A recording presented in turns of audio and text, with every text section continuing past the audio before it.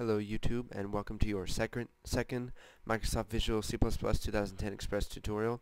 And in this tutorial we will be covering variables. So let's go ahead and get started. Go to File, New Project, Win32 Console Application, and we'll name it Variables YouTube. You don't have to name it YouTube, I just name it YouTube so that I know what the project is for. So Win32 Console Application, click OK. Next, empty project, and finish.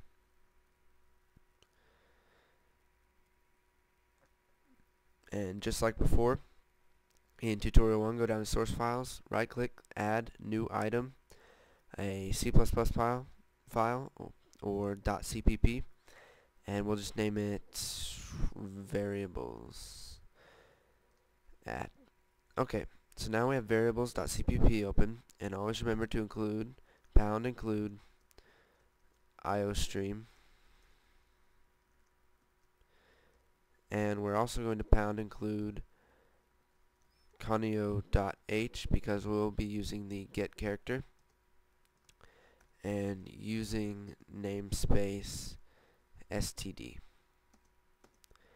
So go ahead and create your main function and add the brackets, and we'll go ahead and start coding. So to declare a variable in C++, it's a lot easier than .NET, and if you're wondering why I'm referencing .NET so much in these tutorials, that is because I make a lot of .NET tutorials and some of my viewers learn that language, so this just helps them learn C++ better when I explain it relative to .NET. So in .NET you would declare a variable by typing dim username as new string, and that's how you would do it, but it's a lot easier in C++. So to declare a variable in C++, you just type the type that it is. There's integer, double,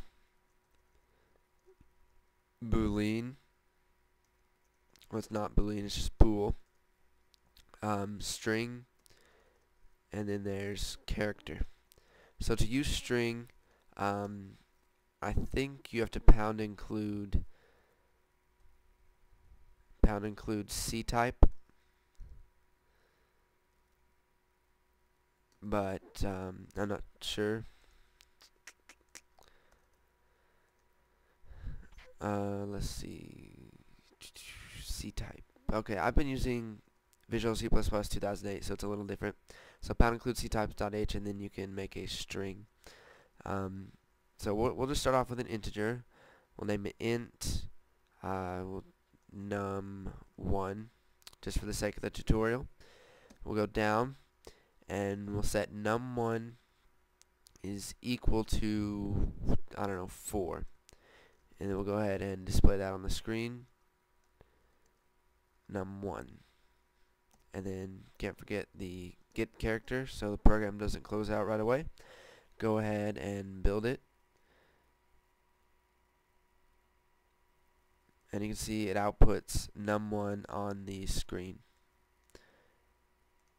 So you can also add that variable from the cout. You can add it to a string. I forgot what the name of the string is called. I want to say it's called like an absolute string, but I'm not sure. Like in the last tutorial we typed hello YouTube, and that string, it's a string that we display, but it's not stored in any variables, so it's just used for that one instance. So if you guys know what that's called, go ahead and comment it down in the bottom. I don't know what it's called, but you can add that to variables in your cout. So if you don't understand, I'll go ahead and type it out, and then it should be easier. So we'll just type num1 is equal to num1, and then we'll just go ahead and add an exclamation point. So what we did is we did cout, and then it displays this string right here, and then right after that string it displays num1 on the same line, and then an exclamation point after that, and then we can go ahead and end the line. So what end line does is basically it ends the line, and whatever if you type C out again, it goes down to the line underneath it instead of on the same line. So if we go ahead and run this, it says num1 is equal to 4. So we'll just do a simple cin so that the person can declare what the variable is going to be, what the value of the variable is going to be. Now, if you're brand new to coding, this might be a little difficult for you, but if you watch my Visual Basic tutorials, then this should be quite simple, which is why I'm adding it to this tutorial. So we'll just go ahead and see out what is your favorite number. Go ahead and end the line. No, hold on. We'll add a colon and that. And to get the text on a line, you just type cin. So instead of cout saying something, it's just cin because the user's going to type something in.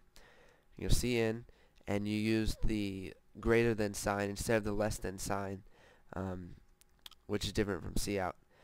We'll do cin num1, and then we'll just go ahead and end the line here. So basically what's happened so far is we've asked the person what their favorite number is, and they typed in their favorite number, and we ended the line. So whatever we see out after this, it will be on the line underneath it. So let's go ahead and see out wow, and then num1